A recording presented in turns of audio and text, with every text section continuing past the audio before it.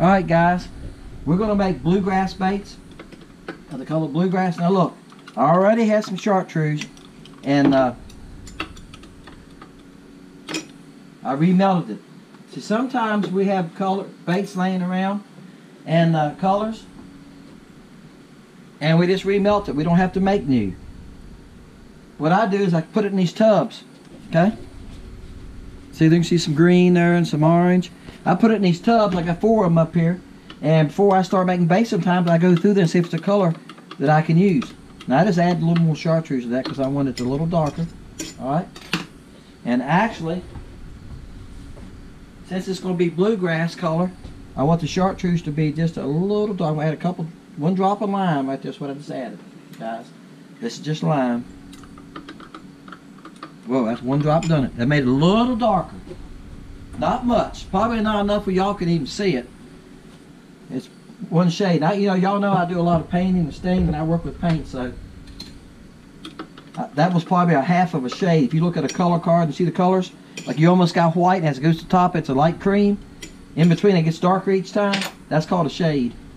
All right, here's what we're going to do. We're going to shoot this is going to be the tails. All right. This is the other half of the shad bodies, okay? Now, we got to let that cool. I'm going to let that cool. Alright? I'm going to set this back here and cover it so to keep it warm. So when I'm ready to use that, it won't take me as long to heat it. Alright guys, it's been a few minutes.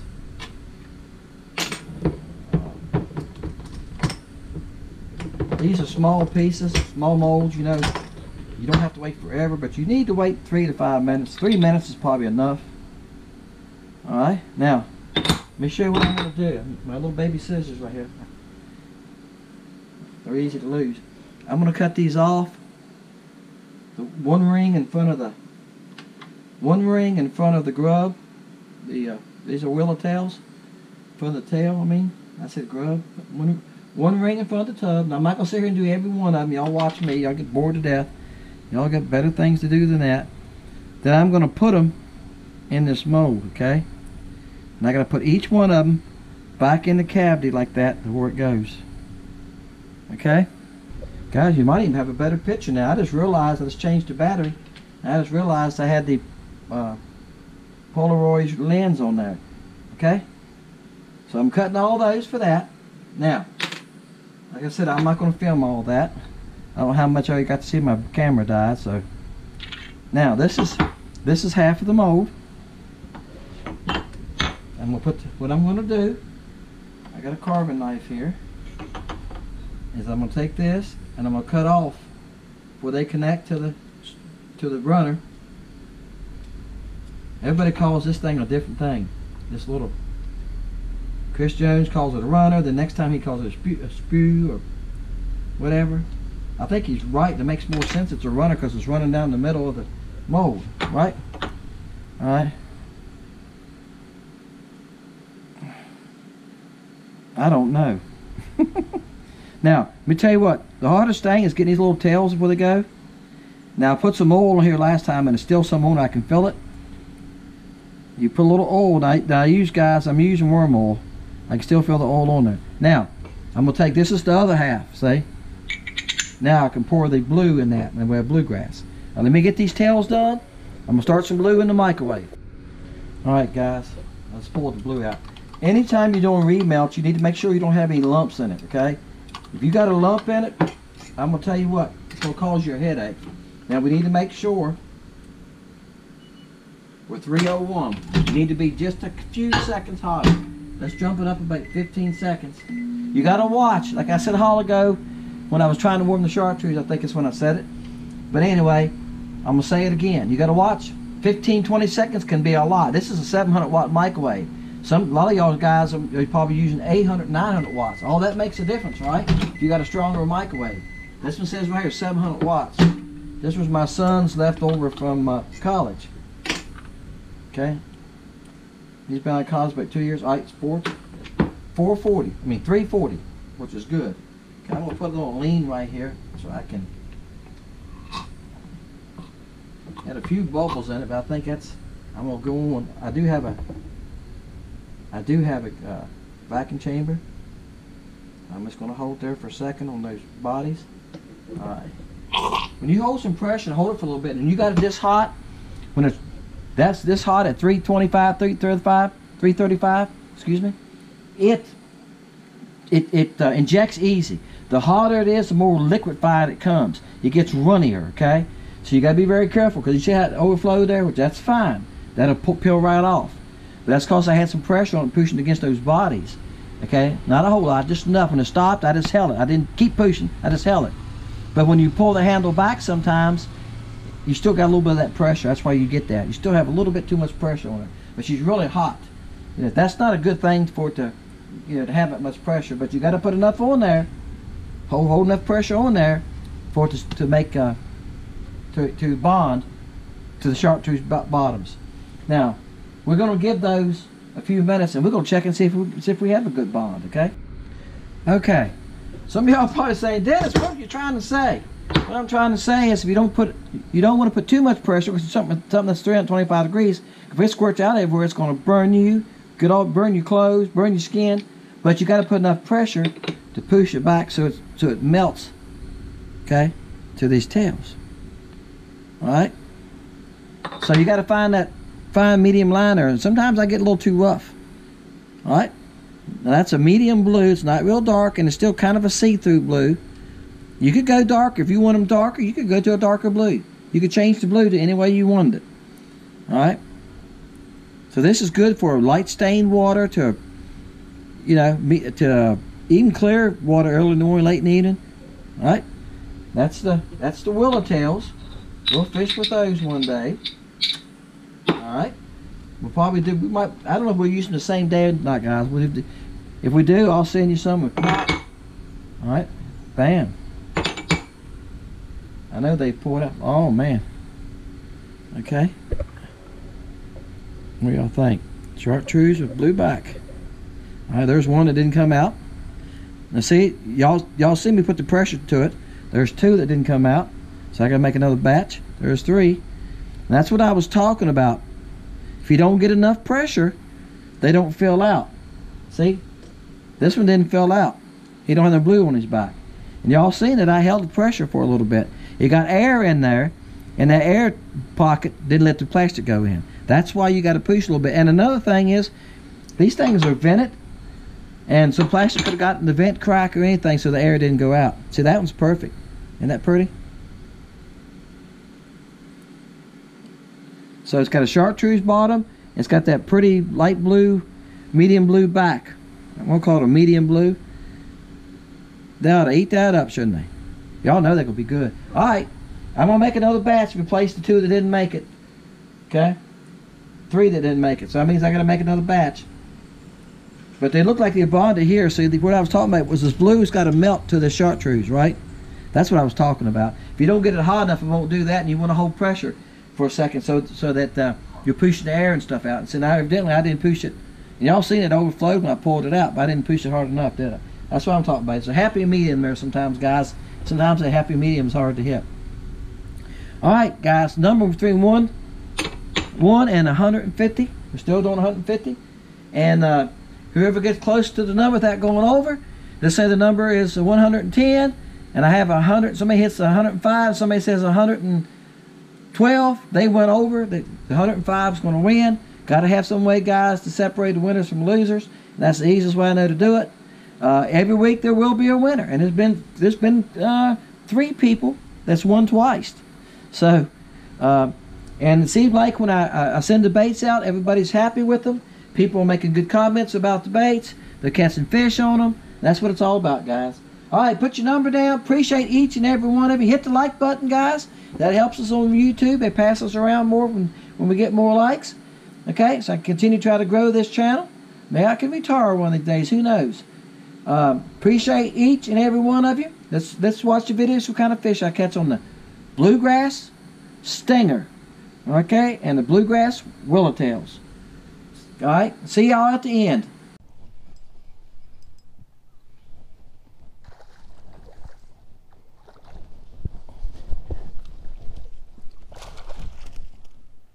Got one of them finally.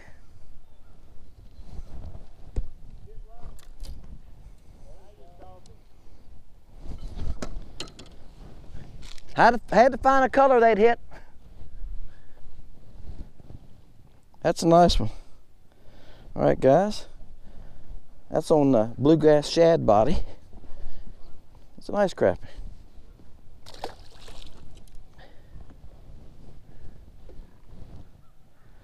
There you go. Let me show you what I was using.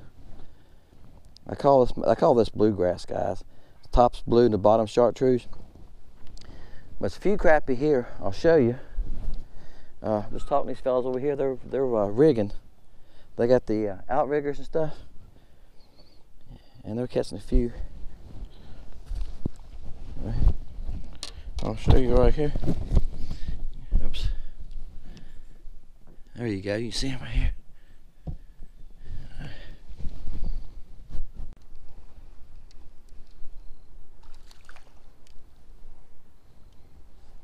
All right, guys.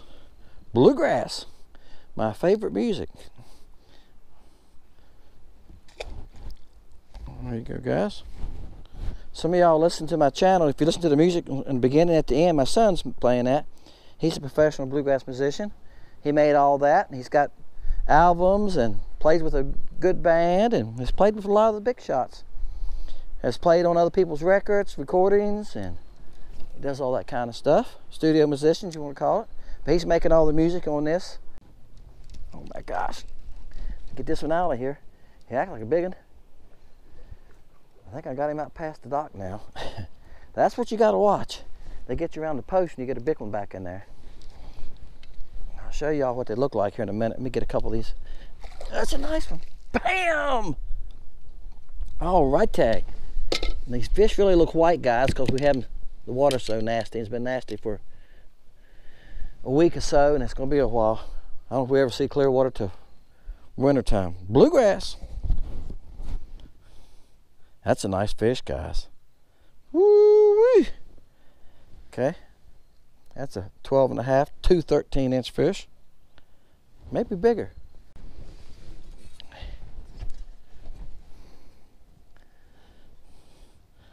Oh yeah, guys. He's 13 inches. I thought he was 12, 12.5. At least. Bam! He took off like a streak of lightning. All right. Some of y'all guys probably wonder this. You wash your hands after every fish. I do, guys, because I got to handle this camera and everything. I got to handle the batteries in and out of it. So I try to keep my hands somewhat clean so I don't get fish slime all over my cameras, all my batteries. Yeah, all that stuff fits too. If you ever been a GoPro, batteries are little and all of it fits really tight. Little card in there, there's a little SD card in there. So all that's, if you get any dirt and slime in there, she's over with. All right, guys, there they are. That's the ones I'm casting at with the old Bluegrass bait. All right, and you can see they're about this is 20 feet. They're 25. They're 10 to 12 feet back there. All right, let's see if we can catch a couple more.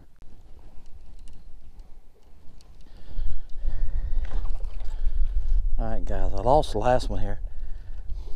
And he was a nice one. He got me. My line got hung up on a splinter on the dock there, and I'm gonna pick him up. I see he's hooked good on a splinter on that 2x10 band board right there. I see a little cut in the board. My line got caught in there, and he come up and flopped right there at that board because my line was caught in it. And I could see it was caught in it, but there wasn't a whole lot I could do about it. I was going toward it. But anyway, I don't think he's gonna make 10. He's in that area, 9.5. Old Bluegrass. Let's see if we can find another big one. You know, big crappie. Here's some in open water right here. Right here's some in open water. Look here. See this fish right there in open water? I haven't been using my other camera much, guys. I have to get the right angle. Oh, my trolling motor has worked fine all morning. It's 12 o'clock. It worked good for 2 hours. Turned right. Now it's not turning.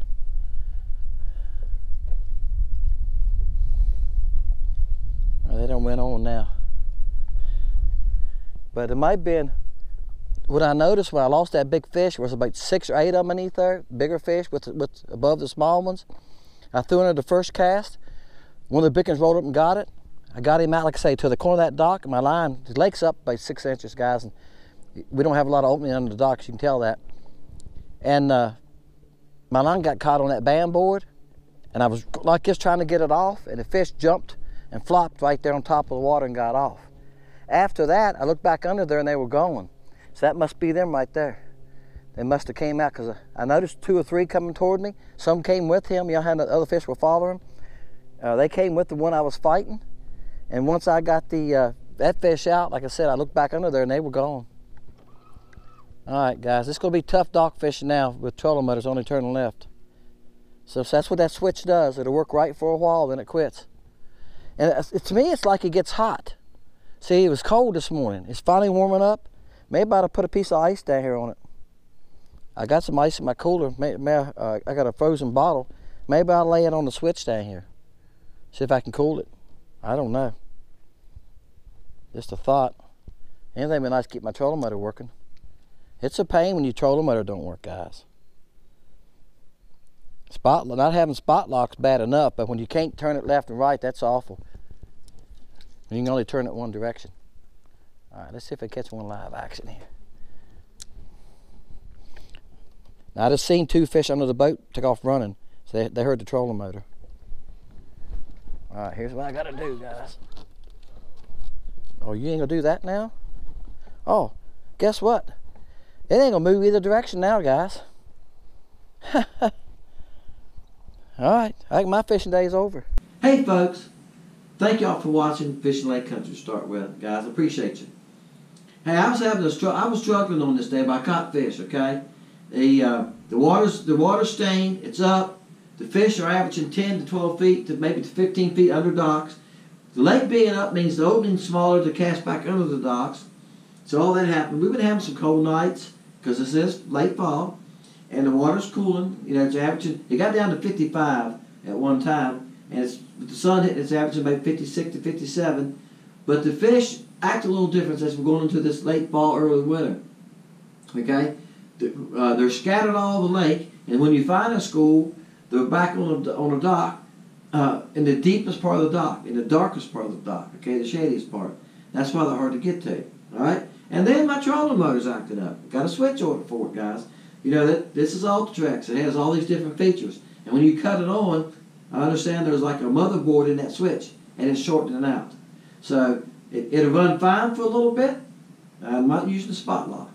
But it'll turn left and right, maybe for an hour, maybe 2 hours, maybe 15 minutes. Then sometimes she just locks up. She won't turn either way. So that's what happened on me on this trip. She locked up. I can come home, put it in the garage, go back out there an hour later, put it down, and it'll work. I don't know if it's overheating or what, but I'll be glad when my new switch come in. Because it's been 3 weeks, guys, and it hasn't showed up yet. This is what I was using. It's Bluegrass.